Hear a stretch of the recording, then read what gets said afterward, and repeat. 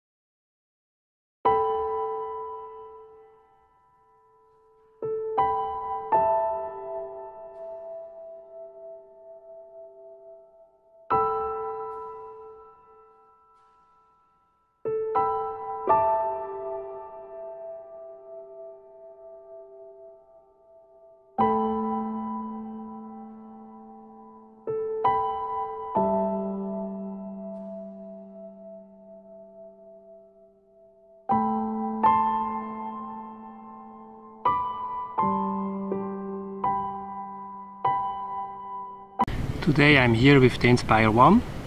I put on the 25mm focal lens to take a panorama.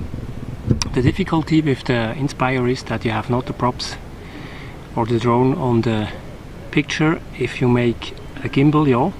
So the trick is for plus 30 degrees and the second row we use drone yawing, and then for the rest from 0 degrees down to minus 90 degrees we use gimbal yawing. But how we can do that?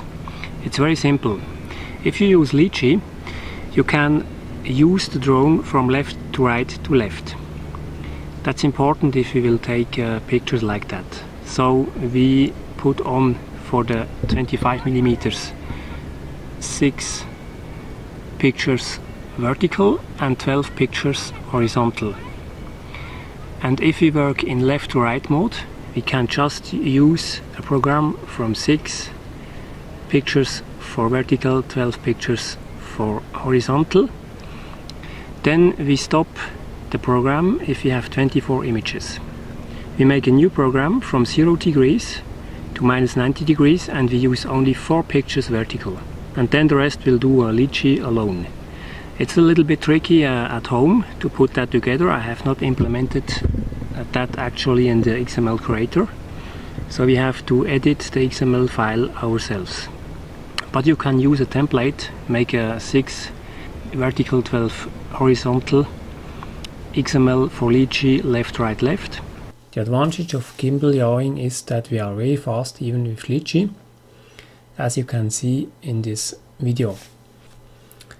I will compare the Inspire 2 with the X7 24mm lens with the 25mm of the Inspire 1. That's the reason why I made this video. So I have now some pictures to compare, and we will see next week how is the difference between the pictures of panoramas. If you will have a look on the full size of these panoramas, you can always do that on my homepage. I hope you enjoyed this video. Thanks for watching. Until the next time. Thank you.